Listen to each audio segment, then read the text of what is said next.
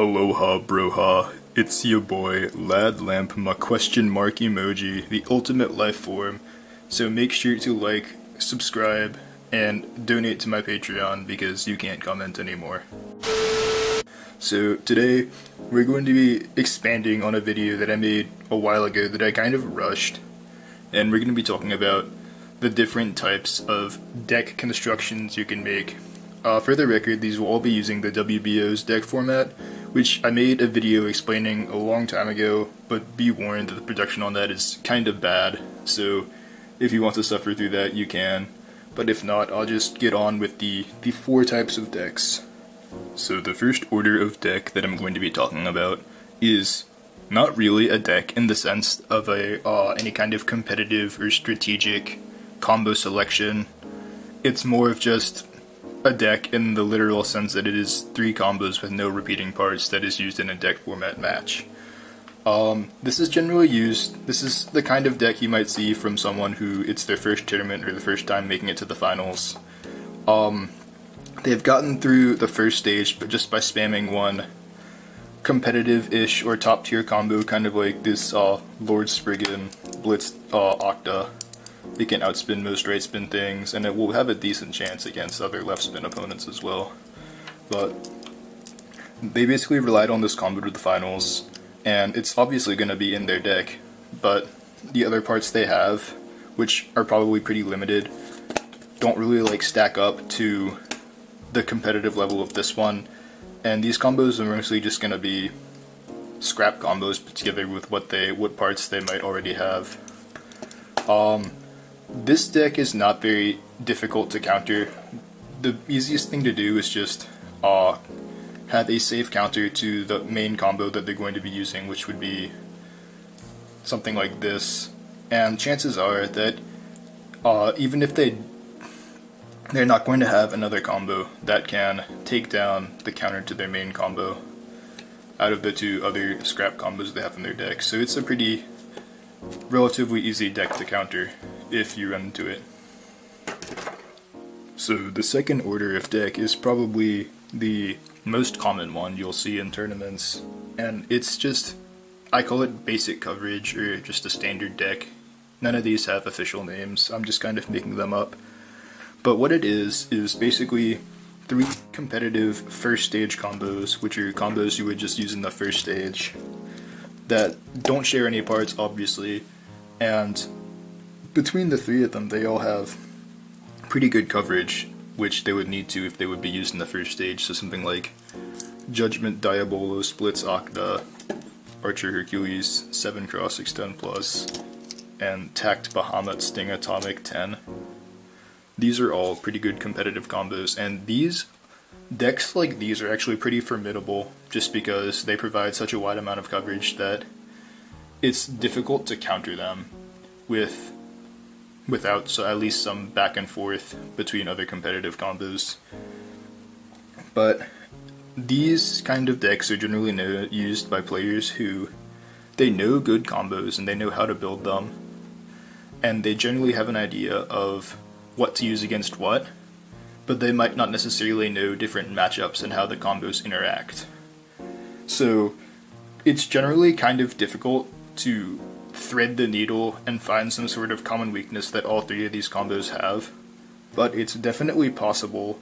So for example, for this one, something like Lord Dragon Zero Expand Atomic would be a possible counter to this entire deck, just because Expand will beat Sting and Opposite Spin, this will destabilize Extend Plus, and it will possibly be able to stall out Octa and also destabilize it as well. So, like I said, it's definitely possible to find just a common weakness that all 3 of these meta combos share and exploit that. And sometimes there just isn't one, it just has coverage against pretty much anything. But this is still a solid type of deck, it just doesn't really have any kind of deeper strategy or use of matchup knowledge to it. So for the third order of deck, I'm going to be using MFBs as an example just because It's the kind of deck construction that you see more often with MFB than you do in Burst. And I've called this the anchor or support deck. And it's kind of what I mentioned in the previous video where I talked about this kind of stuff. But basically, the deck is anchored around one safe combo that would be used in the first stage. And this is kind of like your default combo that you will go with just to begin with, because it has a decent chance against a lot of different combos. And if it does run into any of its weaknesses, it has these other niche combos to support it, to counter those weaknesses. So for example, this Earth SR200 TB has a decent chance against like most defense and stamina combos, including like Flame 230 and pretty much anything shorter than it. But it's weak to left spin and attack. So in order to deal with left spin, I have Esculpio on EWD, which is pretty much a hard counter to all left spin stamina combos, and Jade 100 RS, which is a hard counter to pretty much all attack combos. So with these two covering its weaknesses, it makes it a lot safer to use this combo. And it's a pretty solid type of deck construction, but it does have a weakness in that if the opponent is also running a similar kind of deck, and their safe combo happens to counter your safe combo, then there wouldn't really be much you can do about it, just because the other matchups that they have aren't really going to work in your favor if they can dominate the safe combo matchup. And another good example of a anchor or support deck is kind of the one that K uses at AN 2018 for Limited, where he pretty much relies on the Scythe combo as his anchor, and then has Jade 100 RS to counter the attack types, and Flame 230 CS to counter any other stamina or other types that could have resisted the Scythe combo.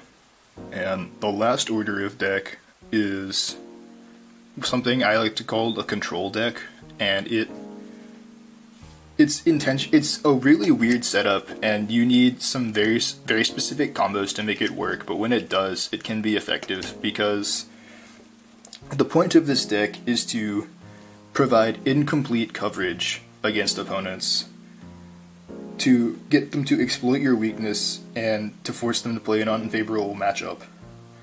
And I'll explain this setup a bit. So basically, this deck here is Tact Diabolos, 00 Wall Hold, Zwei Fafnir, 10 Glaive Jolt Dash Metsu, and Lord Dragon 0 Keep Dash. So this might seem really weird, but basically the way I have this working is that this has a decent chance against pretty much any right spin opponent, including stuff like right spin bearing and right spin extend plus. And even if it doesn't, this still has a chance to destabilize them with keep dash. That goes for things like right spin Lord and right spin Perfect Phoenix and stuff like that. These also serve as pretty good defensive combos against the opposite spin direction attackers, but something that this one is kind of weak to is pretty much all left spin stamina spin equalizers, just because keep dash does not have very good life after death. So what that means, and hold same spin stamina is also pretty bad. So basically, by providing this weakness in these two safer combos here, I'm kind of forcing the opponent to play a left spin stamina combo on something like Atomic or Bearing or Extend Plus. And that's where this comes in, because it's a left spin attacker.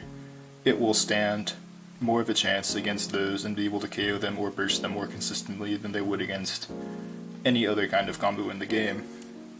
And you do have to sacrifice some points in order to win them back with attack, so it is something you would see more in Burst or Burst Classic, where points are worth, or KOs and bursts may be worth 2 points, as opposed to MFB where everything's only 1 point. And if this was kind of confusing, there's actually a few videos, both of them are matches between me and Ardmore Bladers, where I used a kind of deck similar to this where I forced him to play an unfavorable matchup and was able to score more points than I lost using an attack type.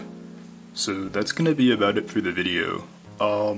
Hopefully this was a little more, I guess, explanatory of how to build certain decks, how they work, how to counter them, stuff like that, than the previous video was, which I kind of just made for the sake of needing a video. But hopefully this goes into a little bit more depth onto how to construct a higher level, I guess, competitive deck than just putting 3 combos together, by explaining how some of these strategies you can use work and other emergent play type of things. But yeah, make sure to like and subscribe because you can't comment anymore, and I will see you guys next time, maybe.